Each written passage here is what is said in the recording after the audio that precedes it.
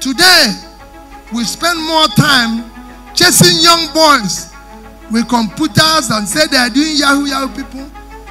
When people are stealing the billions which we have as the government.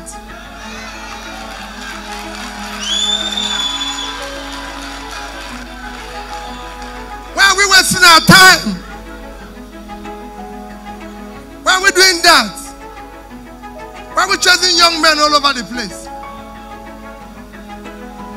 I can assure you that all the money that Yahoo people have stolen in 1 year, is not up to the amount of money that is being stolen in government in 1 day.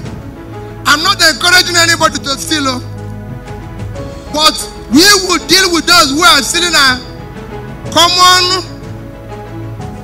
resources first. If there's anything you do that will surprise me or that will bother me, no, you're on your own. The only thing I want you is that whatever you do, be a good person, be of good character, trust God and do the right things, and try to help humanity wherever you find yourself. Just yesterday, Nigerians died because they were stampeded where they're trying to buy rice cheaper. Just yesterday, people died because they queued to buy rice cheaper. They were buying rice cheaper. That's the only reason why they died. In a country that have over 70% of their fertile land uncultivated, people are dying because they're selling rice to them cheaper. Reduce your prayers and put some in action.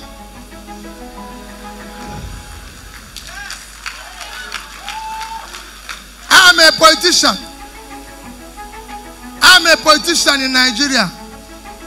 And I can tell you, please, I will tell you, reduce your prayers for us. The people you are praying for are among the most wicked people on the surface of the earth. So it is good that you reduce it and put some in action. I visited Tongu Magaji with Dr. Mo in a primary health care where they have over 50 women that are pregnant. In a primary health care, over 50 women that are pregnant. That primary health care had only one staff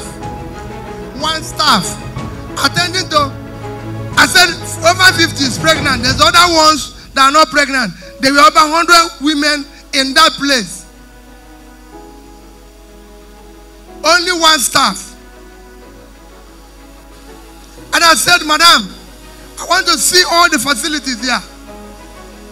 There had a roof that's gone off and it's raining. There was no light. It doesn't have a light. And I went into the delivery room. There was no toilet.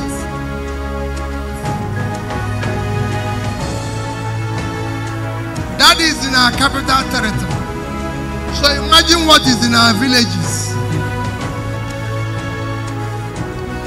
And I asked Dr. Mo, how many primary health care is there in FCT?